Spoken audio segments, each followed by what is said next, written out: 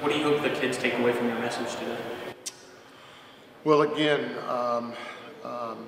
we are not defined by what we do, but who we are. At the end of the day, who we are is what matters, not what we do, not what we did. And so I just encourage them to work hard, to build build good habits, and hope that those habits developed in their character, because that's what's going to carry the day for them in life moving forward. You've had many different journeys throughout your life. What have you enjoyed the most about this part of your life's journey? Well, for me, it's I think I would say it's really about giving back. I mean, being in a position where I can give back. It's way more gratifying than receiving. Maybe part of the wisdom in life, part of learning in life is being able to absorb these lessons, these pearls of wisdom that these coaches, that these men and these staff try to share with you every day. I'll try not to curse, but every once in a while I will, because they're not. It's about life. It's really about life, what you put in every day. You're looking at a guy, you're looking at a man who, if you ask me where I was sitting at, where I thought my life was going, when I was sitting where you all are, I would have been completely wrong. I would have been completely wrong about how the paths I was going to go down and how it would turn out. But I'm glad it's been wrong. It's actually exceeded anything that I could have ever imagined. And as I sit here today without my legs, I will tell you that there's not one single thing that I would ever change in my life. You see, the man that's talking to you is the sum of every single one of those experiences, good, bad, challenges.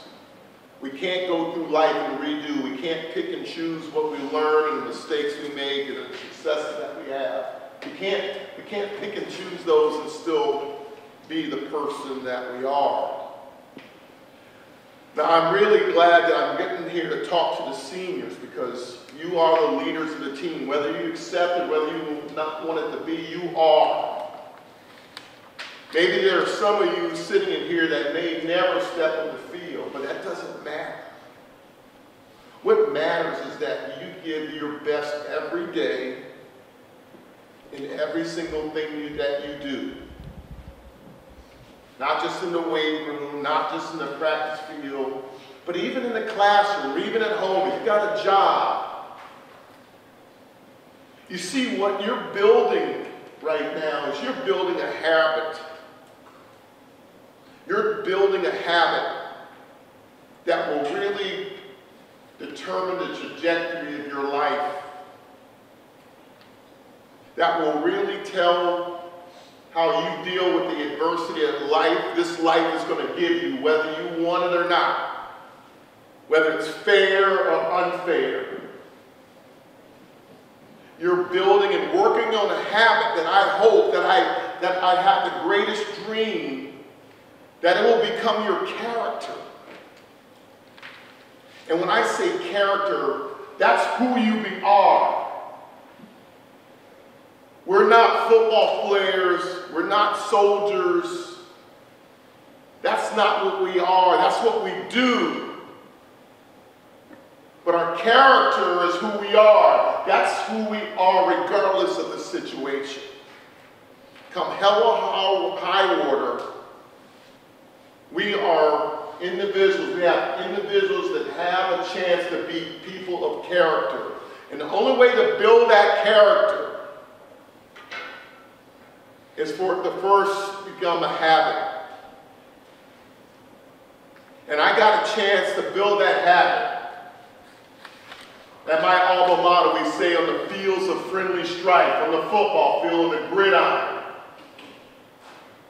I built and worked on a habit with my teammates. A habit of giving my best every time, even when I didn't want to. Holding myself accountable, not to being the best, but being the best that I can be. That's all I can do. That's all we can do is hold ourselves accountable to being the best that we can be. And only you and you can look yourself in that mirror and say, I did my best today. Your coaches can push you, your teachers can push you, but you know if you put it all on the line that day. And it's about doing that every single day. That's what builds that habit into character. It's not holding on the past. It's not looking back at yesterday. And it's not looking and worried about tomorrow. It's not worried about a day that none of us are promised. Holding yourself accountable to being present and being your best. That's all we can do in this life. And it's up to you to hold yourselves first and then your teammates accountable.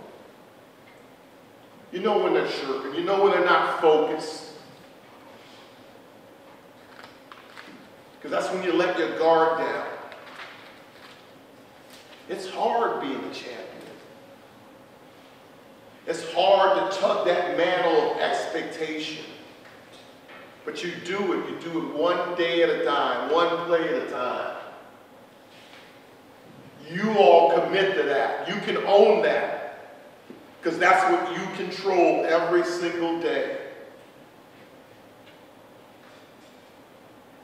16 plus years ago, I was wounded by a roadside bomb or improvised explosive device in Iraq.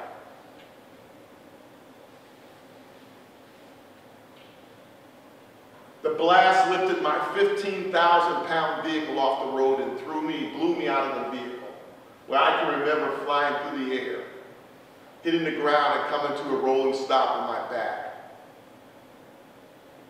I knew what it was. It wasn't the first time I'd been in a vehicle that had been hit, but this time was obviously very different. I was pissed. I was angry. I was mad. But very quickly that shifted to realizing that my life was in danger. And the last thing I would say was, God, I do not want to die here before I lost consciousness. But my teammates, men not much older than you, First Sergeant Frederick Johnson, the senior non-commissioned officer of my patrol, would find and locate me more than a football field from where my vehicle stopped, 9:30 at night, complete darkness, where he began to resuscitate me. And a young 19-year-old private named Eric Brown would put the tourniquets on my legs, the fact that the doctors give him credit for saving my life. The doctors give this young man. Now, the funny thing is this young man was not even a medic, at least not enlisted as a medic. He was a chemical specialist, responsible for taking care of the nuclear, biological, and chemical equipment in the organization. But his fate had it. The medic that was assigned to my PSD, he broke his ankle and he couldn't deploy with us immediately. We asked for a replacement medic, and they didn't have one to give us. So we sent this young man to a 2-week course at Kansas State University. Well, my team, my senior folks on my team said, we're gonna put Private Brown in one of your subordinate platoons, and we're gonna bring up a medic for you. Why? Because I'm the boss, because I'm the light colonel. And I said, no. I didn't want to disrupt the teamwork, but more importantly, if he was good enough for my soldiers, he was good enough for me. That young man saved my life. Somebody in here is going to be asked to do something that you didn't imagine. What kind of attitude are you going to have? Are you going to step up, or are you going to put your head down because it's not what you wanted? This life is not about what you want. It's about what you're willing to give. And let me promise you this, if you're willing to give, then you'll get more than you ever imagined.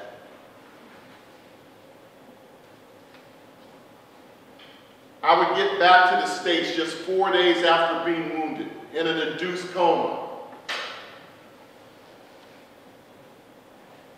requiring surgery every other day to repair my blood vessels and clean up my wounds. 1 week after I get to the States, I would lose one leg, and about a week later, I made the decision for them to take my right leg. I had some issues with my right arm, and ultimately I lost the use of my right arm and hand. I couldn't bend my right arm, I couldn't pick up my right wrist. To this day, I still can't use all the fingers on my right hand. I went from 215 pounds to 145 pounds. And I needed help with every single thing in my life. One day, I didn't need help with anything, and the next day, I need help with everything, including eating and going to the bathroom and bathing myself. And that, gentleman, that's where I wanted to quit. I never quit in my life, but this wasn't what I imagined. This was not the life that I wanted to live, and I wanted to quit. But that wasn't who I was. Like I said, it's not what you do, it's who you are. I had never quit in my life, and I could not quit now. As bad and as bleak as it was, I could not quit.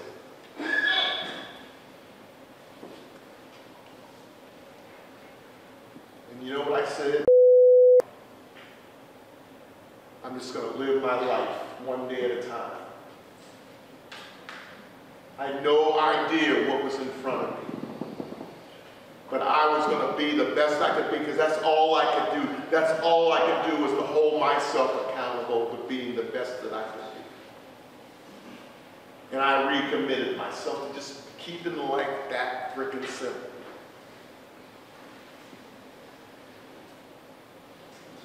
As Eric said, a classmate of mine, a teammate of mine, who happened to be a coach for the New York Giants, would call, he checked on me when after I was wounded in the hospital, and he happened to be coming to Washington, D.C. to play the Redskins, and he was part of the Giants staff, and the Giants that season had started out 0-2. And he asked me if I would talk to the team before the game, and I did. I shared a little bit of what I'm sharing with you all today. And they would win that game, and they would win, and that would be the first of 11 consecutive road victories, which would culminate where I got a chance to talk to him one more time that season, the night before we played the undefeated New England Patriots in Super Bowl 42. So I not only have one, but I've got 2 Super Bowl rings.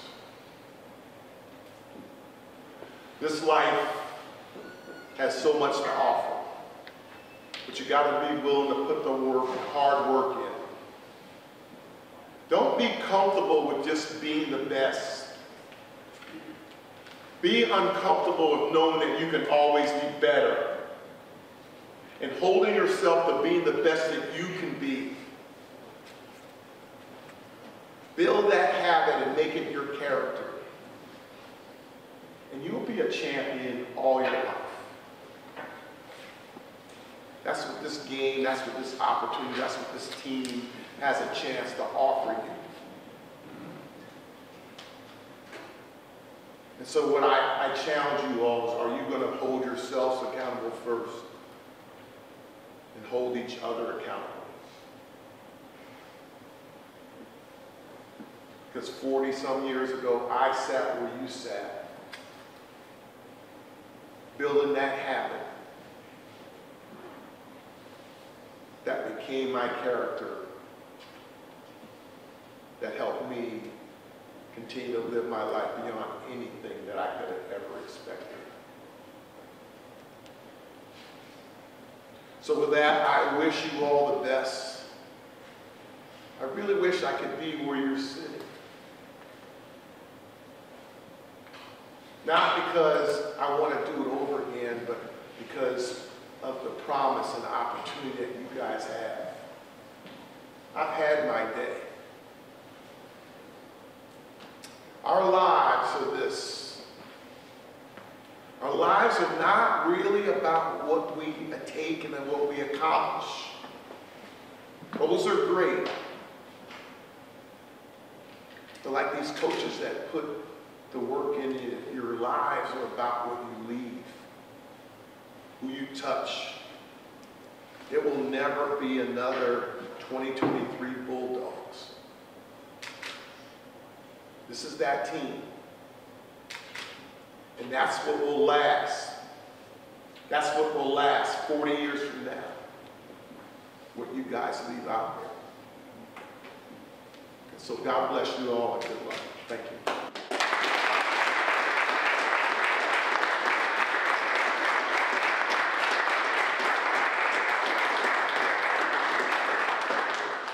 So everybody, once again, thank you all for coming.